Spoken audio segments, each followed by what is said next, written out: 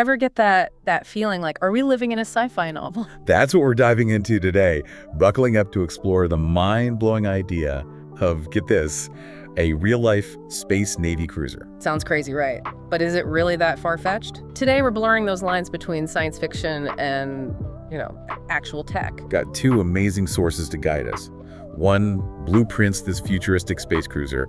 The other dives into how sci-fi has been shaping tech for, ever. First up, spaceships. Our source lays out the details of this hypothetical cruiser, talking a hull maybe made of carbon nanotubes or even graphene. It's so strong and light, sounds like it's from the future. Well, it kind of is.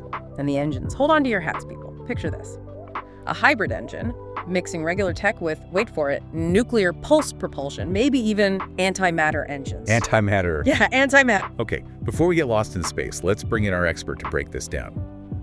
What's the reality check here? Are these actual possibilities or just pure science fantasy? What gets me is how these crazy concepts, they often come from real science. Take those carbon nanotubes. They're already a big deal in materials science, crazy strength-to-weight ratio. Sure, making a whole spaceship hull out of them is, well, a huge challenge, but the basic science is there. It's like the potential is whispering to us. Hey, that's blowing my mind a little. Yeah. We hear carbon nanotubes. Yeah. Think future tech. Yeah. But it's already here. We just don't see it. Right. And it's not just materials. Think about directed energy shielding. Sounds like Star Trek, I know. But those advances in high-powered lasers, particle beams, getting us closer, the military is already testing laser weapons, for defense against drones. So we're kind of living in a sci-fi world already. Just, less flashy. What about those other wild ideas, though, like the antimatter engines? Teleportation. Where do those fall on the science fact or fiction scale?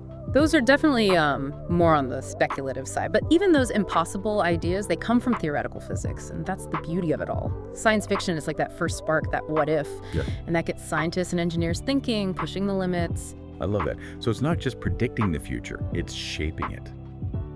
By daring to imagine. Which leads perfectly to our second source.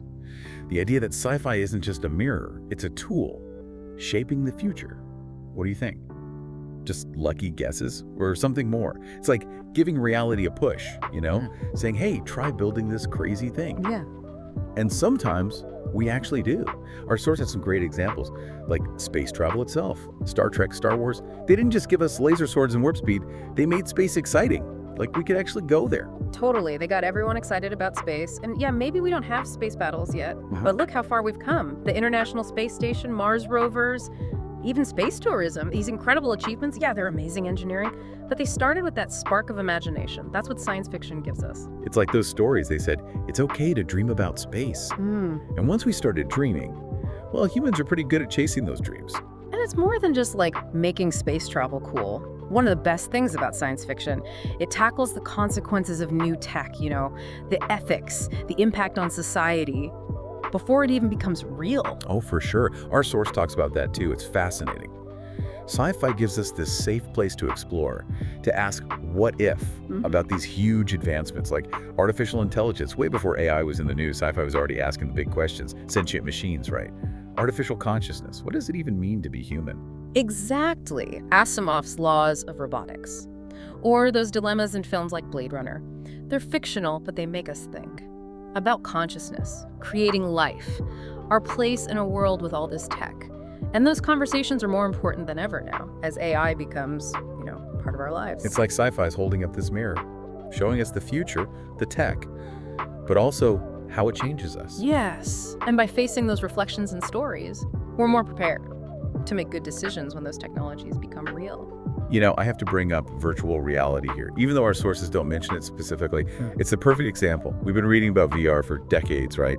Putting on headsets, entering those digital worlds. And now, it's not the future anymore, it's here. It really shows how science fiction plants those seeds, right? The idea of virtual reality from books like Ready Player One or movies like The Matrix. It's not just on screen anymore. And the possibilities are incredible. Education, therapy, entertainment, even surgery. It's amazing how those fictional stories, they pave the way for real innovation. And they're still shaping what VR can be. It feels like science fiction is giving us a sneak peek into our tech future, even if it's not always spot on. Which brings us back to where we started. That amazing, maybe kind of scary, space Navy cruiser. Let's say science fiction can predict the future. or at least influence it. How realistic is it to build something like that in the next, say, 100 years? Well, it depends, right, on how fast things develop and what we decide to focus on. Some things, like those super strong materials, autonomous systems, we're already making good progress there. But other things, like antimatter engines, teleportation, those are still pretty far out there, maybe centuries away, if they're even possible at all. It's this balance between imagination and what we can actually do. So, maybe don't sign up for the Space Navy just yet, though I have to say, those space battles, exciting to think about. But it also makes you wonder, taking war to space. It's a scary thought, yeah. And it brings up something really important, something we forget a lot in our rush to make new tech, the ethics of it all. Even if we can build a warship like that, should we? What happens when we militarize space? These aren't just sci-fi questions, they're real ethical dilemmas we need to face as we explore the universe. Yeah, it really makes you think, we're so busy asking, can we, that we forget to ask, should we? And that's where sci-fi, I think, really shines. It forces us to face those ethical questions. Yeah. Before they become, real problems. It's like using fiction to test our values, our choices. That's what makes science fiction more than just story. Right. It's a mirror, but it's also a lens. Helps us see ourselves, our motivations. Exactly. So here we are on this imaginary spaceship. So much potential, but also some risks. What's the takeaway? We've got tech that's almost here and tech that's like way out there. Where do we even start? It's about finding that balance. I mean, those big, exciting advancements, the antimatter drives, teleportation, they're tempting. But maybe the most important breakthroughs, they'll be in things that make us more human. Sustainable living, sharing resources fairly, finding peaceful solutions. Those are the real challenges, whether we're in space or here on Earth. It's like they say, if you build it, they will come. But maybe it's more like, if we build it, are we ready? Are we building a future that's, well, good, not just advanced, but actually reflects the best of us? That's it exactly. Science fiction isn't about the gadgets, not really. It's about us, how we use those gadgets, how they change how we see ourselves, the universe, the future we decide to create. Which brings us to you, dear listener. If you were given the plans for this cruiser, this amazing, kind of scary cruiser, what would you focus on? What's the one tech challenge you'd solve first? Would it be those super strong materials? Pushing the limits of what we can even build? Or maybe creating the most advanced AI, something that can handle space travel, but also help us find peaceful solutions?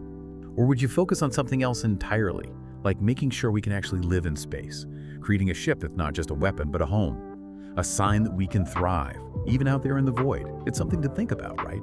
Because we're all kind of designing the future with the choices we make, the technologies we support, even the stories we tell.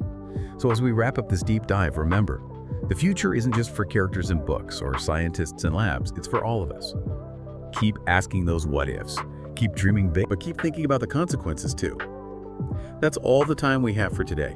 Until next time, keep looking up, keep questioning, and keep that imagination burning bright.